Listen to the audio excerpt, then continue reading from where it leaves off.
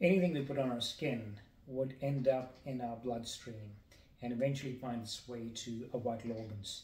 A lot of us don't realize what we're doing when we start applying different cosmetics on our skin, and often get carried away by buzzwords like a maple extract or niacinamide or something else.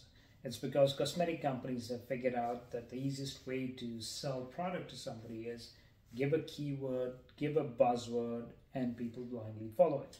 Influencers are promoting it, and what we are eventually seeing is a number of health problems that are propping up.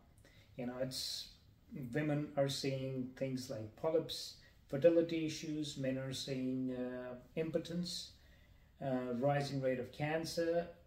The number of diseases that we are seeing is on the rise, and apart from two other major factors being food and environmental health issues, what we are seeing is transdermal delivery of microtoxins in bloodstream, which is leading to organs, is causing these health issues.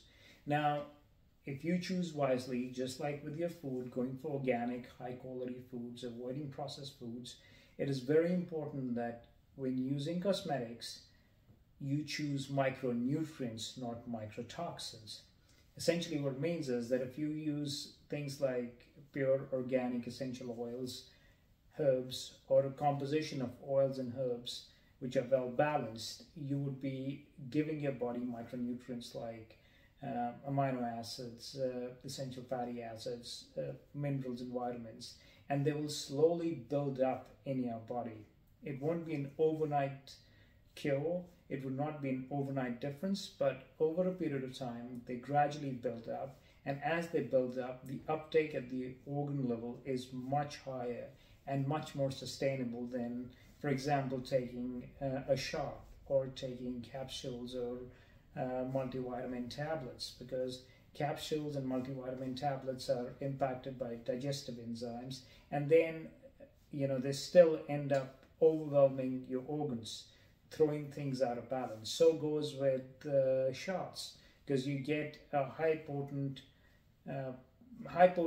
So if you get a high potency shot, it essentially causes a level of imbalance in the body.